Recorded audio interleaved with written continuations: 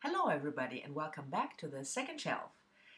This is a different kind of video, no Books Weekly, because I've filmed that already, but I've spent the better part of the last couple of days watching other people's favorite book of 2016, the worst book, the best book, all those lists, top 10, top 15, and I love those videos. I really do, and there are a lot of books that I've never heard of and sound interesting, so great videos to make.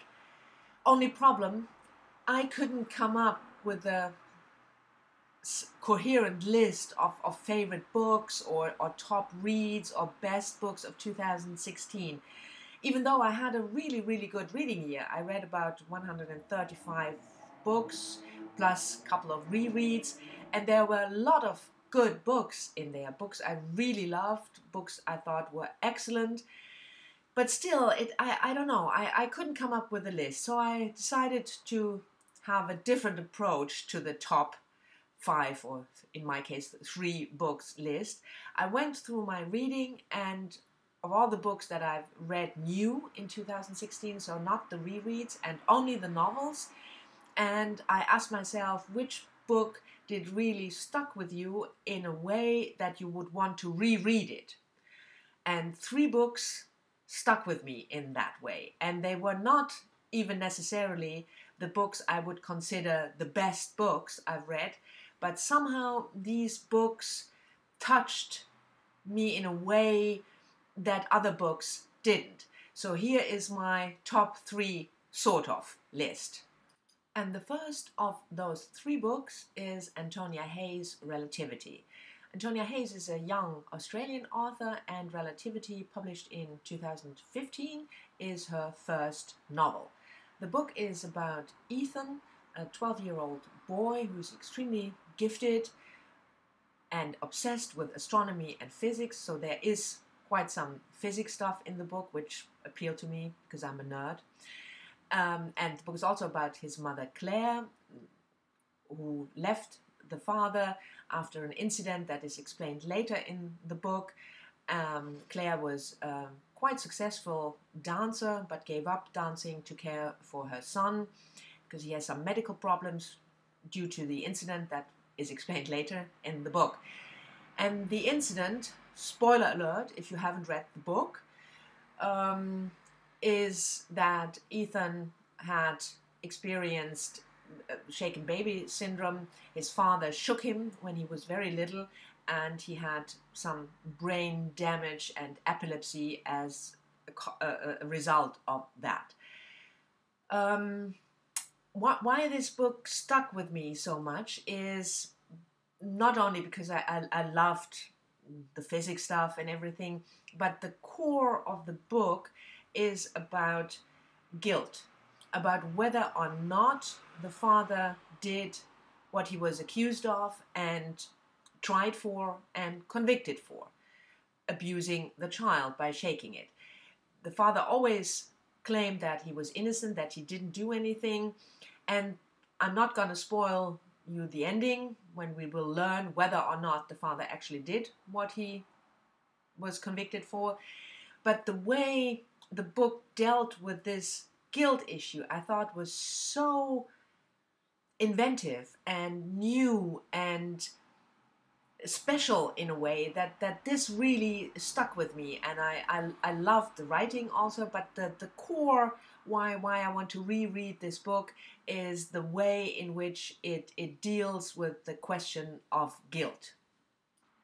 2016 was also the year that I read almost all of Lionel Shriver's books, an author, American-born author, now living mostly in the UK, I really love. I read her latest novel, The Mandibles. Didn't think it was her best, but still enjoyed it. And I worked my way through her books after having read We Need to Talk About Kevin, I think, I don't know, a year ago or something. And one of her books is also in my top 3 list, and that is So Much for That. So Much for That is Lionel Shriver's 10th novel. She published it in 2010. You probably know Lionel Shriver from her best-known book, we need to talk about Kevin, about a school shooting, and also about a mother who does not like her son. And Lionel Shriver, well, she's not afraid of controversial issues, of tackling issues that are central to our modern lives and give it a controversial spin. And she does the same with So Much for That. The book is all about illness and medical care and death.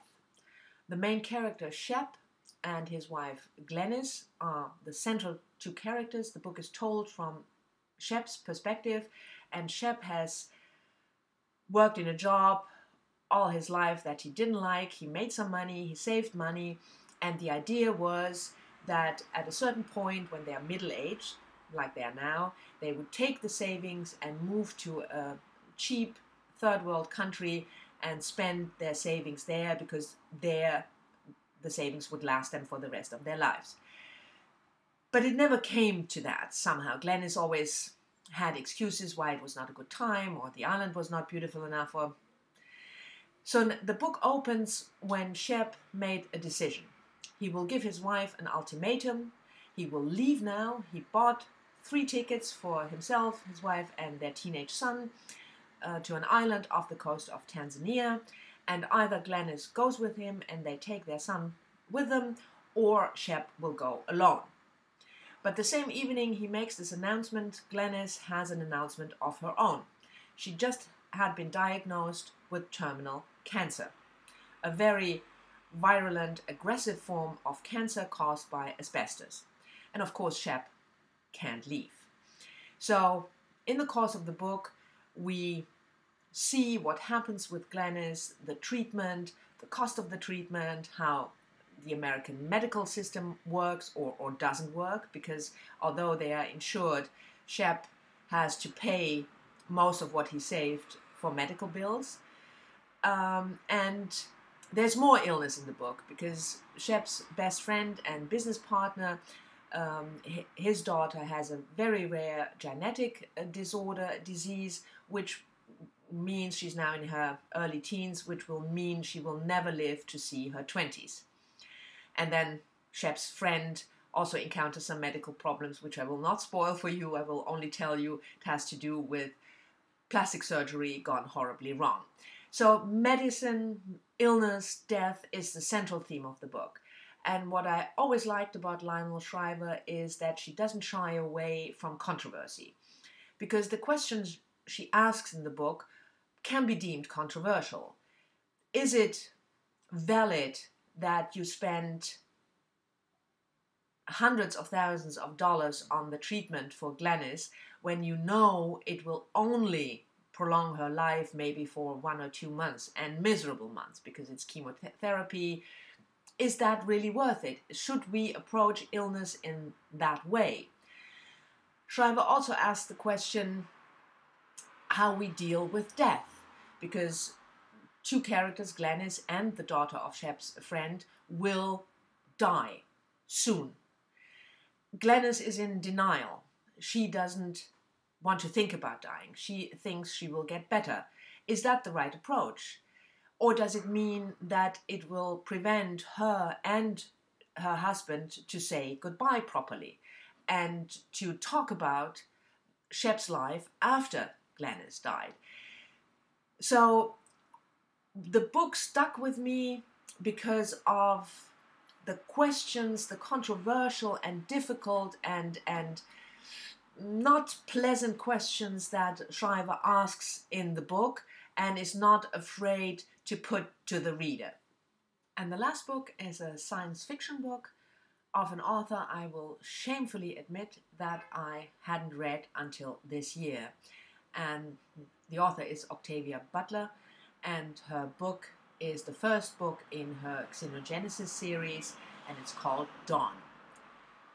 Dawn is a first encounter book. Main character is Lilith, who just lost her husband and son in the final stages of an atomic nuclear war on the Earth. The Earth is almost completely uninhabitable.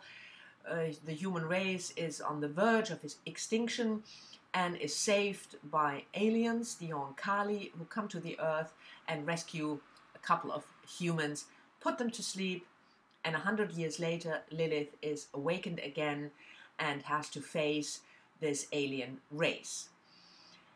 And then in the book, the story is told how these two races, Lilith and the Oankali, how they interact, because the Oankali are very strange. They are obviously very hard to look at. They have quite a high or yuck factor when you look at them.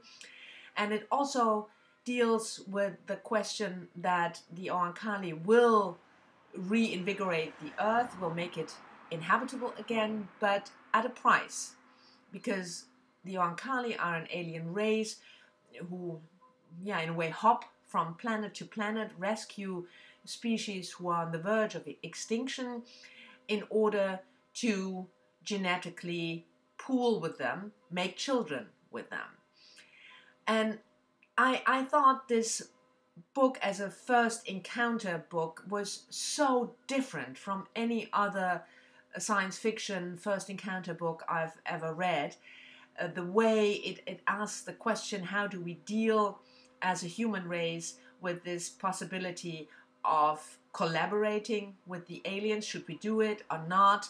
But also the world building, how the race building is more, because the way Octavia Butler invents this new race of the Oankali with 3 genders.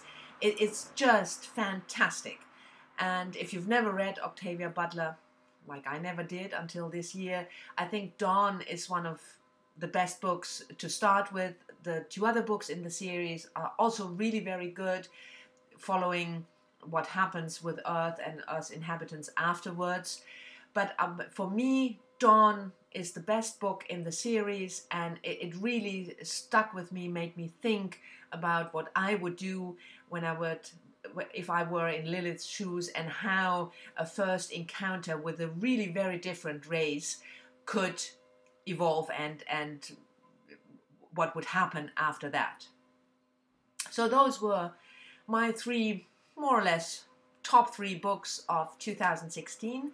Thank you very much for watching. I hope you've enjoyed this different top 3 list. I wish you all a very, very splendid, good, fantastic, sparkling start of 2017. And I will see you next year. Bye-bye.